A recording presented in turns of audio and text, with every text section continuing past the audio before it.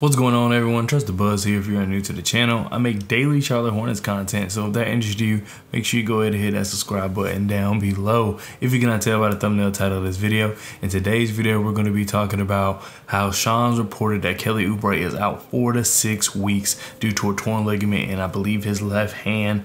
He's electing to have surgery on it. I will say that Steve Clifford said that Kelly Oubre is going to talk to the team trainer to see if he, for a second opinion, but it does look like he's going to miss 4 to 6 weeks. Now, I know the first thing that you may think is, wow, our most valuable trade asset is now injured. But first off, I would like to say quickly, I hope Kelly Oubre recovers. Of course, speed recovery as always. And yeah, I get it. I get that you could say, wow, our best trade asset may not even be able to be traded. He will be back. That 4 to 6 week range is in time for the trade deadline, so he'll be healthy at trade deadline, and it could help the fact that he indeed hasn't been shooting all that well from three, and obviously it could be because his left hand. But if you really want to get down to it, this video, I made it because it's a lot more than just Kelly Oubre. We've had the same thing happen with Melo Ball. We've had the same thing happen with Terry Rozier. We've had the same thing happen with Caleb. Do we have Cody? We have Cody. We had the same thing happen with Cody Martin, and we've had the same thing happen with Gordon Hayward. That's 4 players. Wait, no, 5 players counting Kelly Oubre, where we were told one injury end up being another, or just end up being worse, and the player was still out there. It was reported that he's been having this injury since like the first week of the season, and yet he was out there playing. It does not make any sense.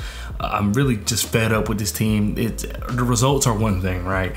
You can't, as much as us Charlotte Hornets fans would like a good team, you just can't bank on the team being good every year.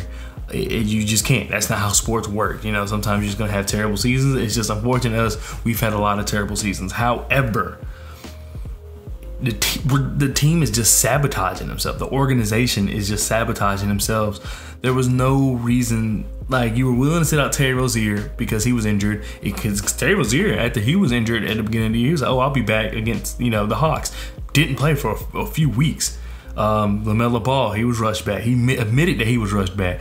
Gordon Hayward, another person who has had an injury and was out there playing. Like, it just doesn't make any sense why this is happening, and I do not care. Like, I know people are going to be like, oh, well, they thought they were going to have a chance. You didn't have a chance. I am sorry, but you did not have a chance.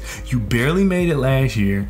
You haven't added anything to the team this year, and then all of a sudden you think you have a chance when the East got so much better. It doesn't make it. There's no way they came into the season thinking they really had a chance. I was shocked that Hornets fans really thought they had a chance, and it's been proven. I don't care injuries or not. It's been proven that they stood no chance. So it makes no sense why you're playing guys who are injured, especially guys who can give you draft capital, at the trade deadline. Does not make any sense. All these guys except LaMelo Ball and maybe Cody Martin, these are guys that were possibly trade candidates, and you just let them go out there and continue to hurt themselves. I know that the players have a say-so. I know that the team has a say-so, but part of the team's job is to protect the players from themselves. You know what I mean? That's part of the job. That's literally part of the job, is that if you give them the no, but they give themselves the okay, it's part of your job to step in and say, I really don't think so. Like, you're not allowed to play. And I know that, like, some guy could feel like he's, nobody's ever 100%, but some guy could feel like he's ready to play, and then all of a sudden he's not. I get everything, but it just does not make sense that this continuously happens this year. They need to really look into the strength and conditioning or whatever's going on with this team.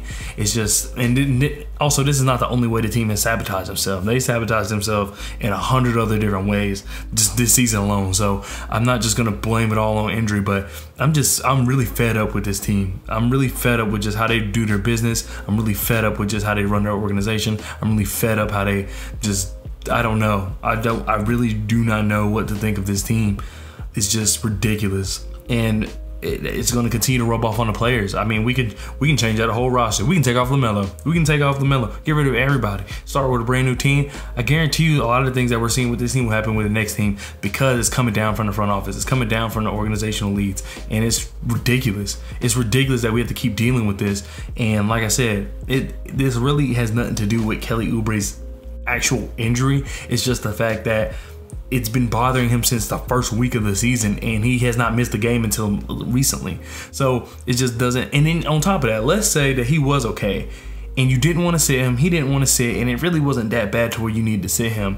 Why are we? Kelly Oubre played some of the most minutes on the team. Same with Terry Rozier. Why are we playing these guys this many minutes when we know that they're not going to win? We know that they're possible trade assets. It just doesn't make any sense whatsoever. And I know you could talk about, oh, well, we're trying to get the best value and this, that, and the other, so teams need to see how good. No, it does not matter. It does not matter. The team had already dug themselves deep enough in this hole where at this point, if you're trading anybody, you take what you can get. I'm not saying you take the lowest offer available. You of course want to, scourge, search the market and see what's available out there. But when you dig yourself this far into the hole, like this team has allowed themselves to be, you do not go after value. You can't go after value. You don't have any leverage. So it's just stupid. It's really stupid how this team is ran. It's ridiculous. And I mean, I don't know. It's one of those things that really make you not even just want to watch. Not no disrespect to the players. It's just one of those things where it's like, I don't want to support this team. I'm tired of just dealing with just how terrible they ran. And then once again, never hear anything. He doesn't even lie to us. Michael Jordan, Mitch Kupchak, they don't even come out there and lie to us. They just don't say anything while all this stuff goes on. It's ridiculous, and I'm tired of it.